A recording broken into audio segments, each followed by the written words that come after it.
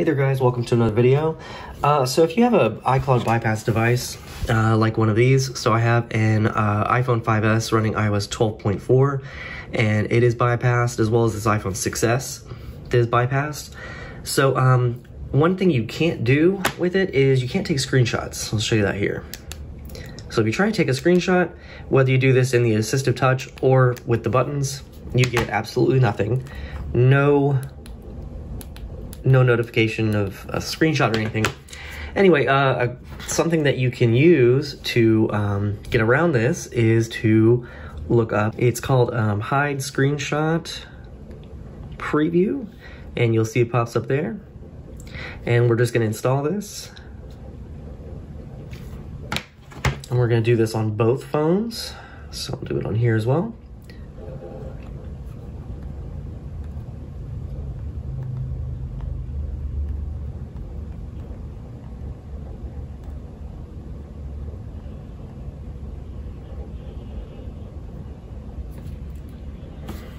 Okay, so the 6S is done. It says restart springboard.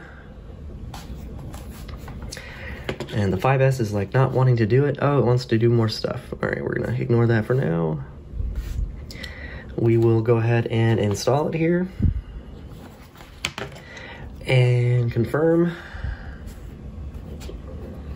All right, so now that tweak is enabled on the 6S, so now we can take screenshots. So the one thing you'll notice that's missing is the little UI preview that pops up here. So you'd have a little UI preview, and what you could do is actually tap on that and edit the screenshot right there. So you're just losing that, but you still get a notice that it's doing a screenshot. You can still go in here and you can still edit and delete them if you want to. So there you go. And the same goes for 5S. So let's go ahead and restart the springboard here.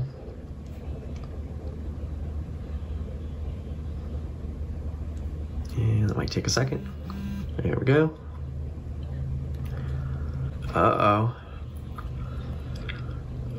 It looks like it messed it up.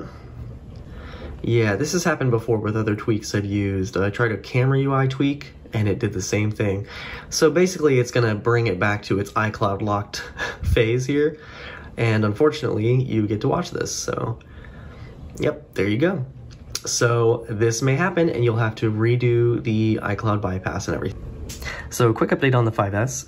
So basically I had to go in and redo the jailbreak. So I had to check rain again. I then had to redo the iCloud bypass. And once I did that, I'm back to the home screen. All my apps and everything are still there. And the funny thing is the tweak, the Hide UI tweak, or the Hide Screenshot tweak, it actually worked. So it now takes screenshots. So although I was a little scared that I lost everything, but it looks like everything is still good. So screenshot I just took right there. So anyway, hope this helps you guys. And if this happens to you where it does lock you back out, just gotta redo it and you'll be back to where you were. Thanks for watching.